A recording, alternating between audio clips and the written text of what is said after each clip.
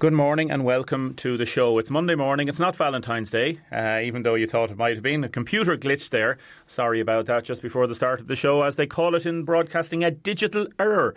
Sometimes these things happen. That's right, Jason. Sometimes they happen. They do indeed. They do indeed. Not much you can do about it. You just have to make sure and go with the flow. Go with the flow. That's exactly it. And we're going to go with the flow today. We have a lot coming up on the show today. Ian O'Connell has just arrived in studio. He is a Kerry teenager. Was paralysed from the neck down, and he's going to be coming on in a little while. He's an inspirational talker. He's going to be talking to students and to different people tonight. Derek McGrath's helped arrange for him to come in. In a second, I'm going to be talking to David Cullinan from Sinn Féin and also to Jason Murphy of Fianna Fáil about the very latest dancing that's going on in terms of the, I suppose, the dance floor that is the Oireachtas and the political scene at the minute. We're also going to be talking to Mary Kennedy, straight from the dance floor last night of Dancing with the Stars. She has got through to the next round. We want to hear from you regarding what you think of these matters. Speed cameras, are they a deterrent? Are they a good idea? Extending them, or is it just a money-making exercise? Caroline Flack, the whole social media abuse thing, massive issue. We spoke with Mary Butler about it last week and different times in the past. Councillor James Tobin made a comment at the council last week saying the most important thing was the milk. The worst thing for rural Ireland was getting rid of the milk bottles. Was that it, Jason? I was sitting next to him when he said. Yeah, what did he say again? He said the worst thing that happened to Ireland over the last 60 or 70 years was the abolition of the milk bottle. The abolition of the milk bottle. But I think it has to be looked at in the context of the conversation. And the milk delivery rounds. Yeah. So if anybody wants to comment on that, please do. 083 33 975. Also, we're going to be talking about Harry Gregg, the great Man United goalkeeper. And seals. Culling of seals. People are texting in already about this. Firstly, I want to check if we've got David Cullinan on the line. Good morning, David Cullinan.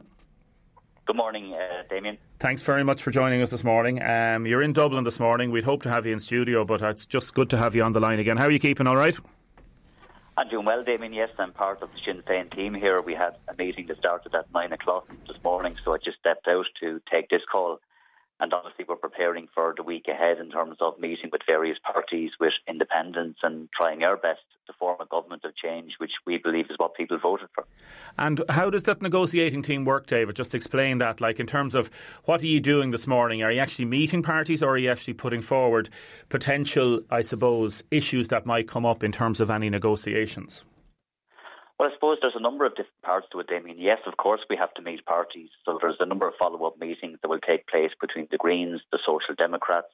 I was in contact with about a half dozen independent TDs over the course of the weekend to sound them out in terms of what they see as the best outcome going forward. I think most commentators, and indeed most of the politicians I've spoken to, agree that the overwhelming response from the electorate in this election was that they want change. That's a clear desire. I think most people, obviously maybe not everybody in Fianna Fáil and Fine Gael, but most people agree that a combination of Fianna Fáil and Fine Gael in government is not change, and it's more of the status quo. And I suppose there is a heavy responsibility now on Sinn Féin to reach out to as many people as possible. And the only way I think that a government of change can be blocked is if Fianna Fáil and Fine Gael come together with either independents or a smaller party as well. So obviously we have our job to do. Part of my job as well will be to reach out to external individuals, and I hope to meet with the CEO of the council, with Owen O'Brien, later in the week to talk about the Urban Regeneration and Development Fund, to talk about the university, to talk about all of the issues that are important regionally and locally here in Waterford, which is very important if you're putting a programme for government together.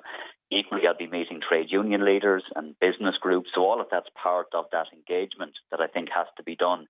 And if we're serious about forming a government, then you have to be serious about that engagement. But you also have to bring it back to the politics of the election campaign, Damien. And I said very clearly during the course of that campaign, after the election, if I was given a mandate, I'll do my best for the people of Waterford. I'll be there as best I can to articulate the needs of Waterford first, and the region and the island, and that's the work that's undergoing at the moment. OK, and Jason Murphy is here. He's a Fianna Fáil councillor in Waterford. He's steeped in Fianna Fáil politics. He's close with Mary Butler, and Mary Butler's camp, I suppose, if you want to call it like that. Jason, thank you very much for coming into us this morning. What do you have to say when you hear what David's, I suppose, analysis of the situation is at present? Well, first of all, Damien, I'd like to say that I'm talking on behalf of myself here this morning as a Fianna Fáil member and as a person who's steeped in Fianna Fáil, as you said yourself. And I find myself in a lot of agreement in what David has said. And first of all, I'd like to congratulate David on having a fantastic vote. It's an amazing vote, and I seen it coming back off the doors over the last 2 or 3 weeks. I had a feeling that was coming, and congratulations to David. He's a fantastic worker for Waterford, and I think we'd all agree to that.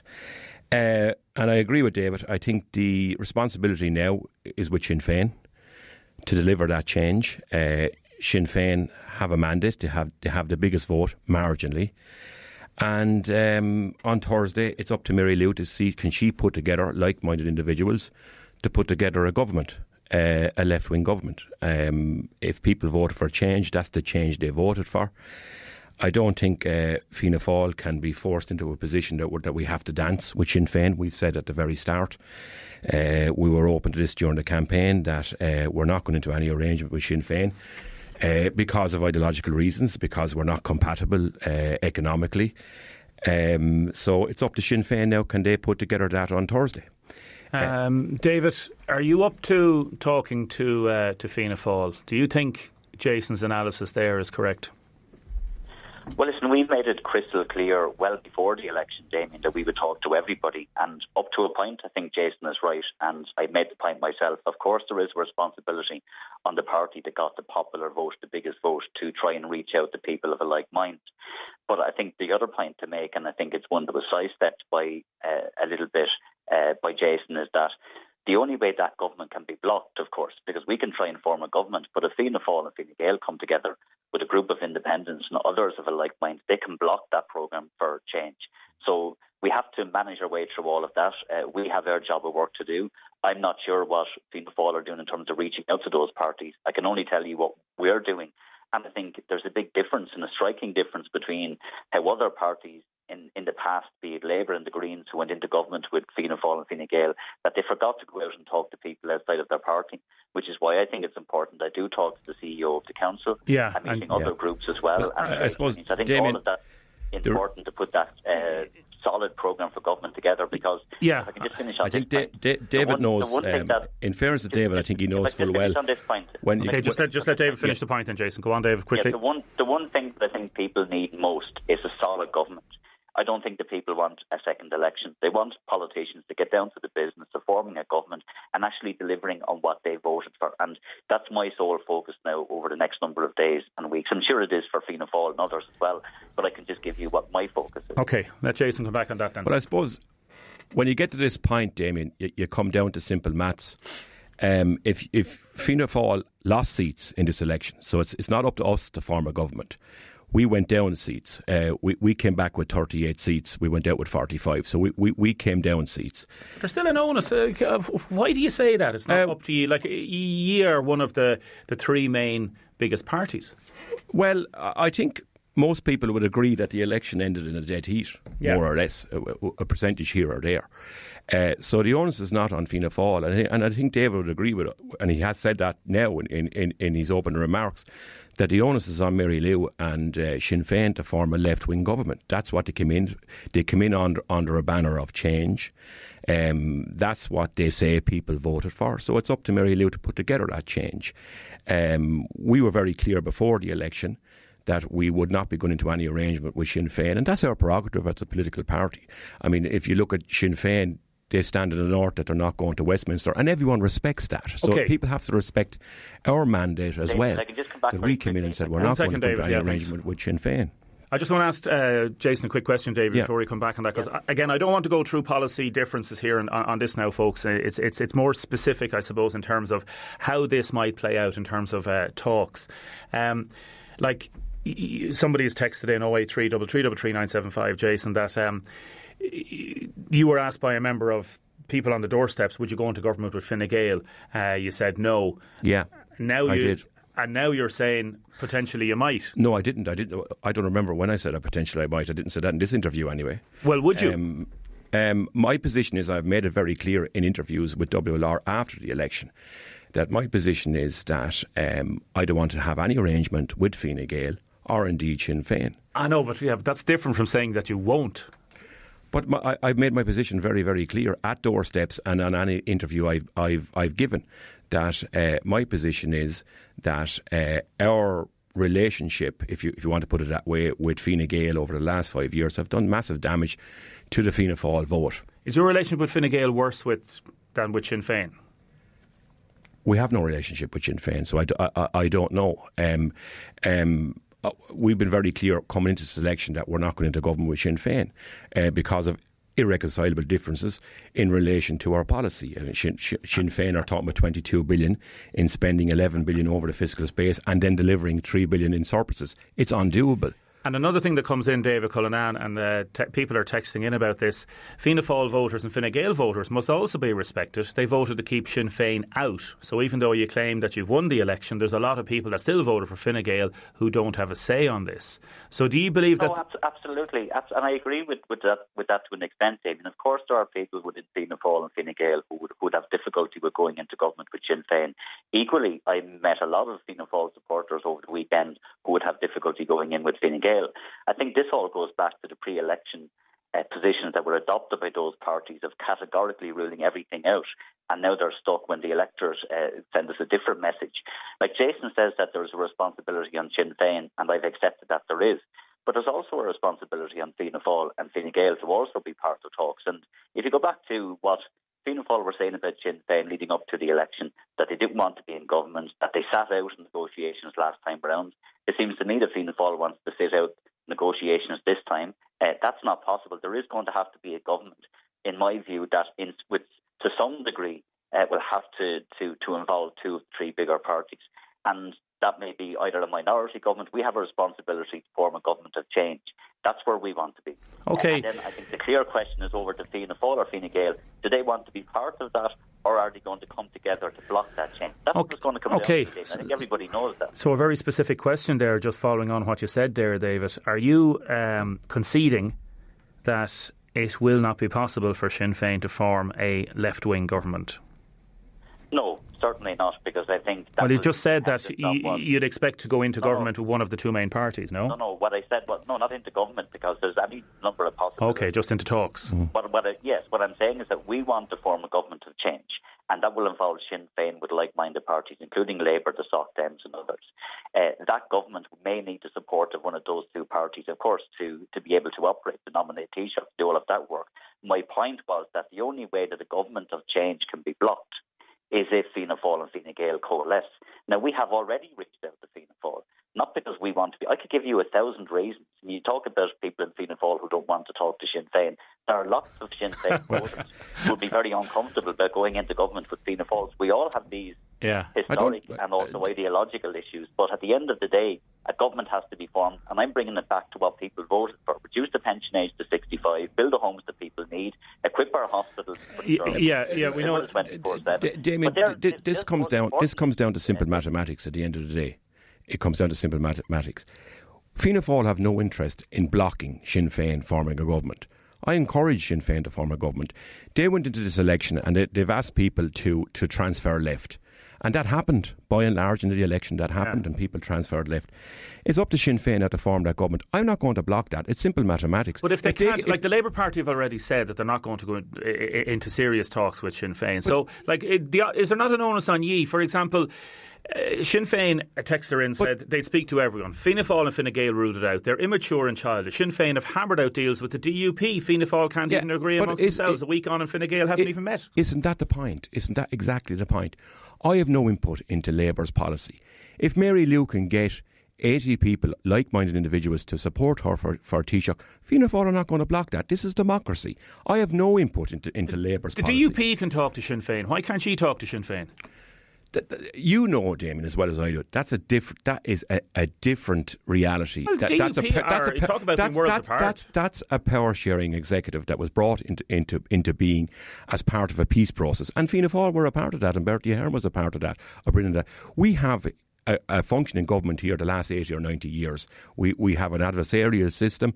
It's a different system completely. You're not comparing like for like. Okay. We have a policy platform. Sinn Féin have a policy platform. Come back with that, David. Come back with that, David. And I want to ask you specifically, while you're coming back on that, David, I want to ask you, how long do you think this can play out? For example, former Taoiseach Bertie Ahern said yesterday he didn't expect there to be any developments in terms of formation of government before the end of March. What do you think? I think it will play out, Damien. I think it will play out for as long as people are play acting. And I think that's what people will be hearing when they listen to programmes like this. You have to be open to talking to everybody. And what I would say to Jason, and he has respected the mandate that I got, the vote that I got. I respect the fact that Mary Butler was voted as a Fianna Fáil TD. Just imagine for a second if Mary and myself were sitting down talking about how we could deliver in government for Waterford and the South East. The airport, the university, the cardiac care, the North East development, and having people in government who can actually drive that across a cabinet table and deliver. That's the vision that we need to have for Waterford. Fine Gael doesn't have any TD representing this constituency, so we have to we have to all think nationally. And I know that Adam Wise came out and made some very strong comments as well in relation to Fianna Fáil talking to Sinn Féin. Let's look at what's best for the people who voted in this election. I genuinely believe, and I think all commentators, Damien, believe that there was a huge appetite for change. We want to be part of that. We won't be found wanting. I'm here this morning in Dublin. I'm working as hard as I can. I'll continue to work as hard as I can. I know. If the door is shut by Fianna Fáil and Fine Gael, I can't stop that. We're not shutting any doors. I'll talk to anybody then. Jason says they're not shutting any. Jason Murphy, are you play acting, Jason? No, Murphy? First of all, there's no play acting going on here. David knows exactly what's required. He has to get to 80. That's the simple mathematics of it. They have to get like-minded individuals to get to 80. Fianna Fáil are not blocking that. Mary Lou will go into the Dáil on Thursday. I presume she'll put herself up for Taoiseach. Fianna Fáil won't block that. If Mary Lou can get to 80, we can't do anything about that. I think if anyone's play acting here, it's David. They have spent the last 5 years castigating Fianna Fáil, and now they want us to dance with them in government. David, you're play acting. It's ridiculous. Okay, let David answer that. Well, listen, I think people will make up their own minds on what I'm doing today and what I will be doing over the next few days. I'm only making the point, Damien, and I think it's logical and factual that the only way that I think that Jason has been disingenuous when he says that they can't block us. Of course, if Fianna Fáil and Fine Gael, with a group of independents come together, they can form a government, which is their right if that's what they want to do. My point is, I don't believe that's what people want. So they have the numbers to do that if they so wish. And I think I'm not really that interested in getting into rows with Jason. I'm more concerned about how can Jason and I and others in Fianna Fáil and Mary Butler advance what's best for Waterford. Well, Mary couldn't make it today because she's away, and we wanted to have this little debate, and I think it's important to have it. Come back in there, Jason. Yeah. Damien, I think that the word disingenuous is the most overly used word in politics at the moment. Sinn Féin had a policy for the last 5 years of castigating Fianna Fáil, of holding us to account, and that's their prerogative. And now they want us to dance in a room with them. I think David has been disingenuous to his own supporters when he says he wants to go in there with Fianna Fáil. That's the appearance. People are asking for Adam Wise to come on as well to give the opposite view. Loads of people texting in that Fianna Fáil and Fine Gael are behaving like spoiled kids. Others saying that Sinn Féin only got 1 in 4 votes. Listen, gentlemen, I know you have to go back, David. I appreciate you coming out. We'll have you on maybe next Monday again, okay? Thank you. Appreciate it. Thank you very much. Jason Murphy, we could talk about this all day. Let's see how the next few days play out. Thanks. As a number of people said, should Mary be on? Mary's away at present for a few days, and we'll ask Mary to come on maybe later in the week, see how things go. Jason Murphy, thank you very much. Thanks, Damien. Back with more dancing. Mary Kennedy. Now, I'm going to talk to Mary Kennedy in a second. Just to remind you, your text line and WhatsApp line 083 3333 975. You can call 051 846 123. Laura is there waiting for your calls. Angela phoned a second ago, wants to know, do these politicians get paid while they're making up their minds? Stop their wages. That'll happen lively enough. Other people texting, and a lot of texts coming in about the negotiations and the dancing that goes on between politicians. Speaking of dancing, Mary Kennedy, good morning. Hi, Damien. How are you? I'm very well, a bit tired and very relieved and very thankful to be dancing for another week. Absolutely. And can I just start by saying thank you to everybody who has voted to keep myself and John in the competition. And I know there are a lot of them in the Deise show because there's a lot of people that support us. So very thankful for that. You're very welcome. And I know there's a lot of people, as you say, pushing the votes, and Brian Walsh and Melanie and everybody and Susie and everybody. And there's a lot of connections here because you've done a lot of work with Nationwide over the years down here.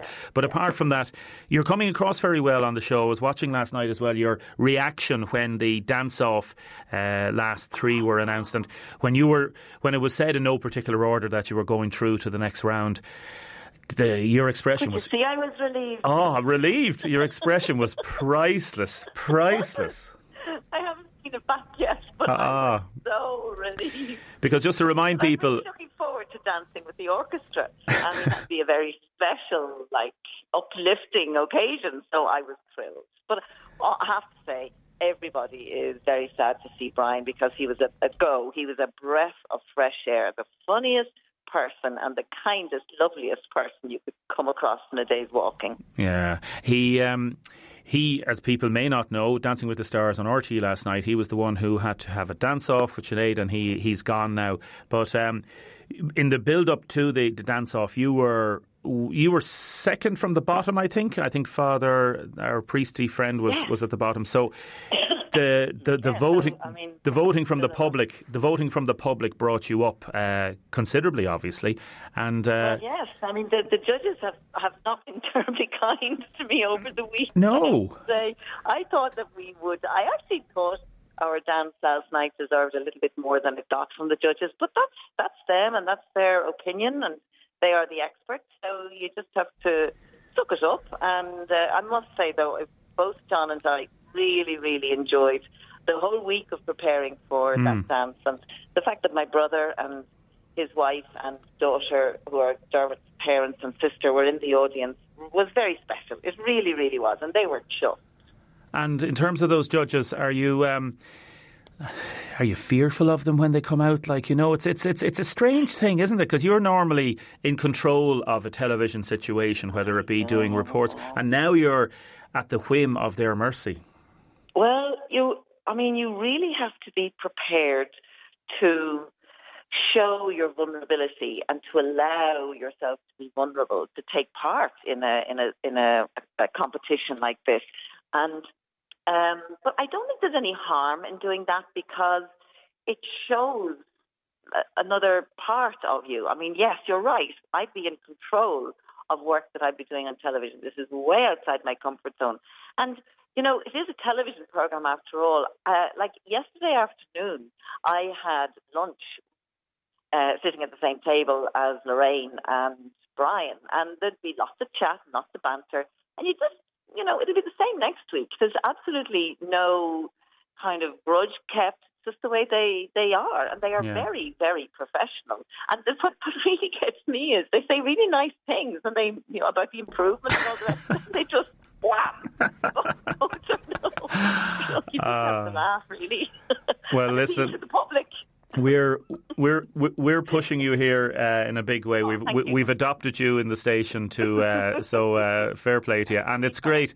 And listen, no matter what happens next, Mary, you've done brilliant, and fair play to you. And thank you. Well, I really hope that people who might be watching and would say, "Wow, there's a chasm in terms of age between her and most of the other people." That let's do it. It's just the most wonderful thing to take something on that's new and that's challenging. And the fitness is great. All the post-Christmas slab is gone. It's brilliant. And John is absolutely fading away. It's killing me that he's losing more weight than I am. And you didn't have any to lose anyway.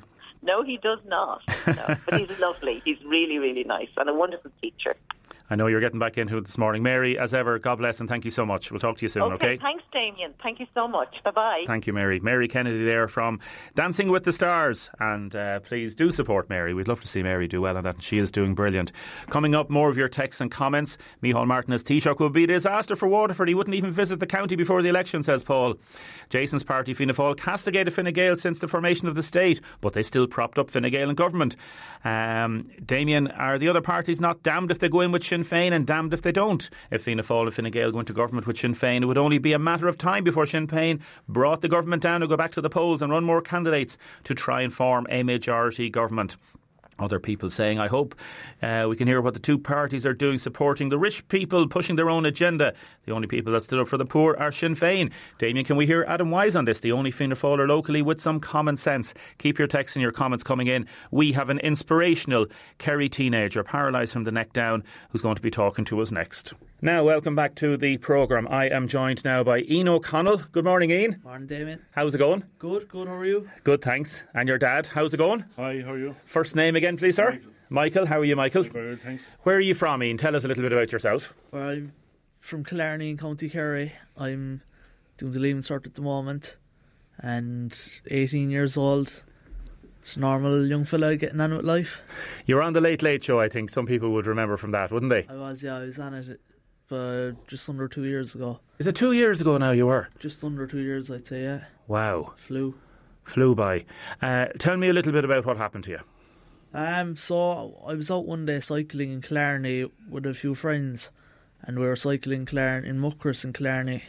It's a kind of a national park, and I was just going down a hill, cycling down. It was kind of a walking path, and there was a bit of a log, and it had been cut and left there, and it kind of went overgrown with grass, and my front wheel of the bike hit the log, and I went straight over the handlebars, and straight away I knew something was wrong. I heard a crack in my neck and lost feeling from the shoulders down. How long did it take before you were diagnosed as that this was going to be life-changing? Was it kind of straight away, or...? I suppose from the kind of assessment they done when I was on the ground, they had a fair idea.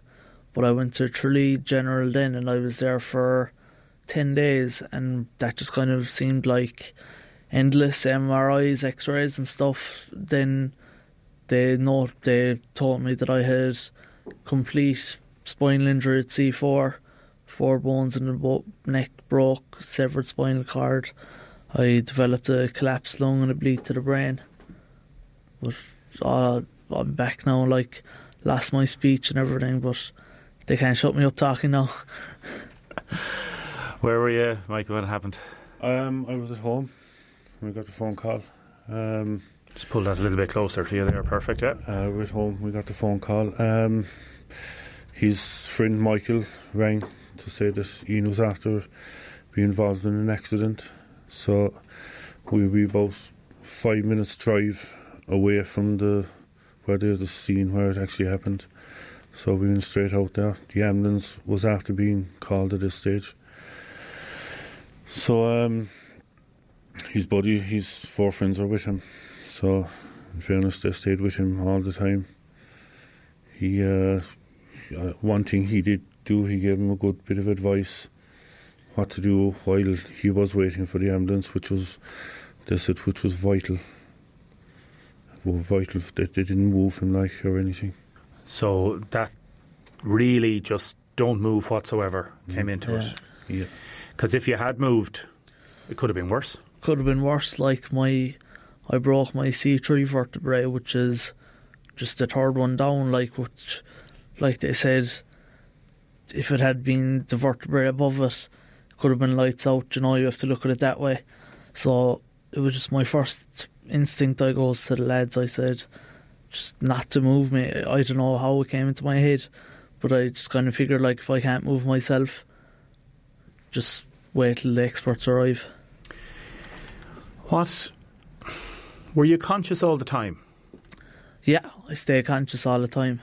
Like that feeling of, does terror come over? Does it grip you? Do you think, I can't feel any, like what? Oh, 100%. Describe that for me. Like I said, the minute I fell, I heard the crack. And then, like you do when you fall, you just go to get back up. But I realised straight away nothing was moving. And like at the start, my friends, they didn't know if I was being serious or not. Because we fell off our bike, growing up, we got up. But yeah, it was a scary feeling, like it's hard to describe. You're here in a wheelchair, a fully automated wheelchair. Yeah. You can't move your hands even. Not yet. It's coming. And you are, I suppose everything has to be done. Is that the situation, Mike? Yeah, there's 24-hour care for him. In fairness, he has good help at home from the HSC and everything. He has a PA with him every morning from 8 until 5. His carers are outstanding. You couldn't say... They're like family. You couldn't say enough about him. And what's it been like for the family to deal and to know that your lives have changed forever as well? Like, again, you can't compare one with the other, but right. Do you know what I mean? How do you figure that out? I mean, from day one, like it was very, very hard. He said he spent 10 nights in Tralee. He was transferred in to the Mater Hospital in Dublin, where he had his operation. My wife Nora stayed above there. He was in Dublin for 9 months between the Mater and the National Rehab in Dunleary. Nora stayed with him constant above all the time. She stayed the 9 months with him. I used to come up and down at the weekends. He was left home for the first time for St. Patrick's weekend, so it was big smile on your head there now. Yeah. a little bit of fresh air that weekend in Killarney. That must have been an amazing. It was, yeah, definitely. I suppose talking about fresh air, like I was on a ventilator for just over 2 months. Like I had the tracheostomy in my neck breathing for me, and they said they told me basically I more than likely will be on it for the rest of my life. Then, that was my biggest goal, to get off that. And then 80 days later, I took my first breath of fresh air outside in Dublin. But, that was one of the biggest things I've had to overcome. I've had to overcome so much. Get my speech back before Christmas there. October, I got a clot in the lung, which was obviously another massive setback. But, I've just kind of learned to deal that these things are going to come my way, but just have to keep going. We have recorded some of that for Facebook for later, just to show people, because I want to talk to you now, I suppose, about, are you a spiritual person? Are you one of these people that feels this happened for a reason, or do you hate the fact that it happened, or how do you try to comprehend what's happened? I suppose when I was in hospital, there was always the why me factor. But then the more I asked myself, why me, I kind of say, why anyone else? Why would anyone deserve to go through something like this? But since the accident happened, I've obviously take things for granted before the accident. But I do, deep down, I think it had happened for a reason. Like, as I say, I was supposed to fly out to Spain the day after the accident, so I just think maybe something worse might have happened over there. Maybe this was put in my way to stop me to going to Spain, but there was always that factor. I know you're in Waterford at Waterford Crystal, and Derek McGrath, former Waterford hurling manager, was the person who got in touch with us originally about this, to have a chat with you. So with that, you're not giving an actual talk tonight or today, but what time are you out at Waterford Crystal? Around the after? We're going out there now around straight afterwards. Straight around 12 o'clock. Are you going out for a tour? Is it? And out for a tour and a bite of grub after. So I'm looking forward to that. And you go around. You do talks. You do inspirational talks. So that ties in with what I said to you a second ago. Do you think then that you're going to use what's happened to you to help inspire people? Yeah, 100%. Like, I suppose, since I got out of hospital, I've been sharing my life on social media, like on my Instagram and Facebook. I try and get a post out every day, just showing how I'm living my life with a disability. And I've done a load of talks since. I'm just trying to, life can change in the blink of an eye, like it did for me, and I just want people, to realise that, like the small things I had taken for granted before, scratching my nose, like I was saying to my dad one day, if I need someone, say, to scratch my head, and I'm like a bit left, up, down, when they catch the spot, it's better than winning the lottery, that's my plan, to try and use what's happened to me. You can't scratch your nose. No. You can't lift your hand up there. Now, I can see some movement in your arms a little bit. The left one is coming. The left one's coming a little bit, and it's going up slightly off the rest of the wheelchair, up to just below your chest. Yeah. But you can't lift it any higher. No. Like, I suppose, when the accident happened, I could only move my eyes when the accident happened. Wow. Tell us about the the recovery of the hand movement, and how's that working like? It's going good at the moment. He's nothing from the wrist out. No movement in fingers or nothing. It's just just the arm where it's coming in there good now on the left hand side. And what have the doctors said in terms of recovery, if that's the right word? Well, they gave him no hope of anything moving like. Nothing at all at the start. No hope at all. It's just so hard to tell, like, because like mine is a complete injury, which means like there's an incomplete and complete. Incomplete is when you just break bones in your neck. But like I severed the spinal cord as well. Like my mum told me never do half a job, so I said I'd do the whole hog when I'm going doing it. It's Ian O'Connell 321 is your Instagram address. You've over 60,000 followers on Instagram. It is inspiring. It is inspiring. No matter how you talk, the HSE and the facilities have been very good, haven't they? Yes, they have. Yeah. Like people give out about the health service sometimes, but sometimes when it comes to things like this, the care has been second to none. Yeah. Oh, definitely. Unbelievable. Definitely. Even support in general, like all round support from friends like, and family, and you've probably heard of the All Ireland the Golf Challenge. Yes, I was beneficiary for that there 2 years ago. Michael Ling Motor and Kilkenny, they got together. Yeah, they had a do and they got me a wheelchair accessible car. And just to say, this year it's for Down syndrome. It's for Waterford and South Kilkenny. It's on in the September the 11th and 12th. The K&N Group are sponsoring again. Excellent. Like they've changed my life with the car. If anybody wants to go and meet you down at Waterford Crystal, can they go and say hello to you now in a little while? They can. Bodyguard, paparazzi, anyone.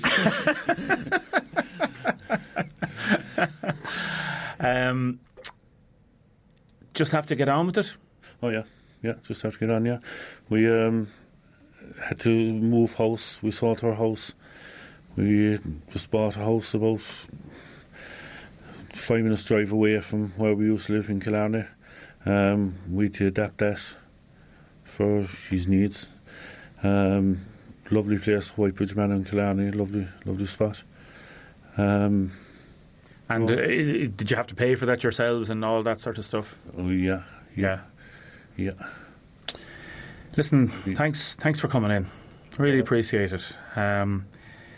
Ian, if you're down again, will you come down again and we'll do a bigger chat as well if there's something else, We'll do that. 100%. And I know Derek speaks very, very highly of you and what you have to say, and I presume you'll be making a career out of this, maybe. Hopefully. There's another man there. We'd just like to say big thanks to Liam Daniels. Oh, Liam is great. And Nicky Murphy here in Waterford. Yeah. And I mean the people that sponsored Ian there in the GA challenge there at that time. Yeah. Which was on in Monaghan, but it was unreal. We couldn't be thankful enough to them. Yeah. He was like my second father, friends for life. Yeah. He is, he's great, and everybody involved with it. Yeah. Fair play to you. And K&N and Vanessa there and K&N as well has been very good to Ian at the moment. Super. Yeah. Next time you'll be down to see us, you'll be scratching the nose. I will. I'll be shaking her hand.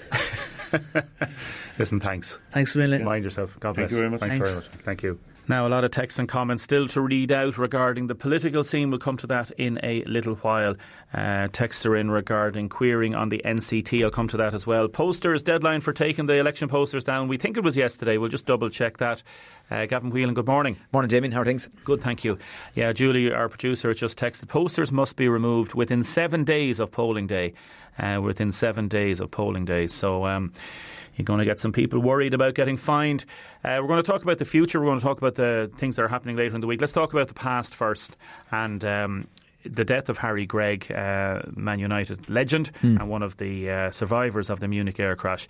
He died over the weekend. Yeah, very sad news. Yeah, what an ambassador, really. What a talent. What a menace was, really. You know what I mean? And obviously, great tributes flowing in across social media and that, and particularly on the various Manchester United pages during the week, Damien. So yeah, quite a sad occasion. Yeah, and Julie managed to get a little clip, one of the nice clips about him talking with Sunday Sport in RTE. If I had been born a rich man, I would have paid $25,700 to join that group of players. They were that special.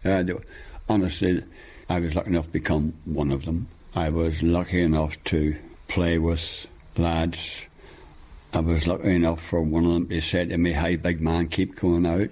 I was lucky enough that the man that signed me didn't tell me how to play and didn't tell his players how to play. He told them, if you weren't good enough, you wouldn't be here. That era, that time, not because I played in it, was the best of English football, and I joined without the slightest doubt the best of the best. I mean, that is my opinion. Nobody will change that. They weren't fortunate enough to be allowed to go on and prove what I believe. And I know there'll be more tributes tonight. Man United are playing Chelsea tonight. Yeah, it'll be a kind of poignant enough moment, won't it? Of course, United are so in ninth now. Chelsea, of course, the chance to, I suppose, try and cement their Champions League place. Should be interesting, 8 o'clock over there in Stamford Bridge. You'd have to say Chelsea probably, going on form would be fancy going into it. But then again, United are always prone to, when they're written off, they can always kind of raise their game. So I know you'd be hoping they can put in a good performance then, but you'd have to give Chelsea the nod, We will certainly. The hurling obviously cancelled at the weekend. Yeah, Storm Dennis, of course. Yeah, other matches did go ahead. Big matches coming up this week. Tell us a little bit about it. Yeah, of course. Well, I suppose the big week, I suppose it's hard to believe that the Munster Championship is commencing for the Waterford under-20 footballers, who are the first team into Championship action Wednesday night. Quite bizarre, I suppose, considering it was the 2nd of July last year. So, I suppose from our point of view, it is very early, you know what I mean? But look, we've worked as hard as we could. Last weeks have been difficult because trying to get pitches and, you know what I mean, in fairness. You're involved in the management 20s, setup yeah, there, and it's been really, really hard. And do you know what I mean? Again, it's I suppose it's so early, and then you've guys, I suppose, doing college exams. The pre-leaving cert is just finished, so it has been difficult. But anytime we've asked to call the lads in, they've worked really hard. Kenny Hassett Cormac's come in as coach, replacing Gary Herney this year. He's been absolutely brilliant. He's got a great response, and we're looking forward to Wednesday. We've a little clip of Kenny. Tell me about this clip. Yeah, it's I suppose he's talking about the length of the journey, Milltown Malbay as well, which we're not happy really. Clare decided to put the match on the far end. 7 o'clock Wednesday night. Yeah, well, I suppose look, they're at home. It is their choice at the end of the day, you know what I mean. But I suppose there's some factors. When there's lights and 6 Mile Bridge as well, it would have been handier. But look, it is what it is, I suppose. Here's Kenny talking about it. Kenny Hassett. Yeah, it's a long spin. There's no denying that. It's the heartland of Clare football is West Clare, and they're not going to make it easy, and why should they? They have home advantage. We had them in Dungarvan last year and luckily got the win. Hopefully we get the same result this time. It is an early start. It's tough on parents or supporters who want to travel to be up in Milltown Malbay for 7 o'clock on a Wednesday evening. But it is what it is, and we just have to go along with it. Yeah, so we think it's around a 3.5 hour journey by bus, obviously depending what part of Waterford you're leaving from, and that's 7 o'clock throw in on Wednesday evening. And Colin Foley is the joint captain, yeah? Yeah, along with Liam Fennell, yeah. Here's a little clip of Colin. Yeah, look, I wasn't really expecting an hour at, but I'll try my best, I suppose, to lead the team. Me and Liam Fennell, joint captains, and sure we'll do our best. And as you said, I'm here now for the next 2 years, and hopefully get a good few 2 years in here now. He's a very modest young man. Fair play to him. And captain the minors last year, so I suppose he was kind of maybe shocked when he got the call. But himself and Liam are two great ambassadors. Liam was on the team last year, of course, that bet Clare. So there is a couple of lads there from last year who bet Clare. They bet him in the minor as well last year. So I think that confidence is what the lads can take into Wednesday night. We know it's going to be a difficult challenge. Clare playing at home, they'll have the backing of a huge home crowd, and it's tough on our supporters to try and ask them to be in Milltown at 7 o'clock on a Wednesday evening. But look, it is what it is. We've prepared well. We've last kick around now tonight, and we'll name the team and that kind of thing. But it's been very enjoyable. It's been hard, this stage of the year.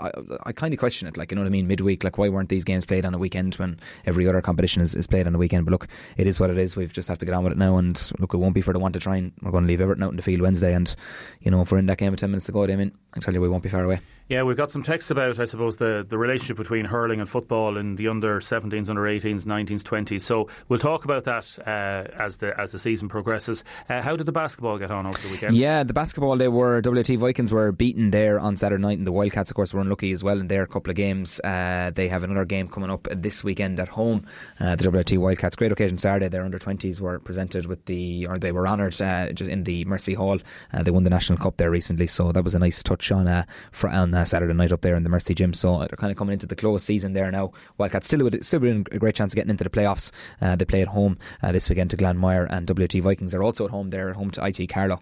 So a nice Southeast derby in the WT Arena Saturday night. So yeah, another busy weekend. Of course, the soccer as well had a great start. Just a touch on Friday night, of course, really enjoyable. We got back from Richmond Park in one piece anyway, so it was a great start. Really good game for 0-0. Even there was plenty of chances. Kevin O'Connor took the goal well. Brian Murphy, I thought, heroic in the goal. Just to be there and watch some of those saves was unbelievable. And what an addition he's going to be. And 8 new players, they all adjusted themselves well. You could see what they did a great home support up there as well. A couple of bus loads travelled up, and of course it leads nicely into the Bows game now at home Friday night. That's going to be an absolute cracker. And then you've all the away games, indeed all our coverage. It's brilliant to have that. And good reaction to the match as well the other night. Myself and throwing the odd bit of banter, so you need a bit of that as well. But listen, if I don't see you before Wednesday, the very best of luck to you. Yeah, thanks. Look, we'll give it everything. Look, anyone who is around, I know it's a long journey, but we would appreciate any bit of support. And sure, please God, if we can get over the line.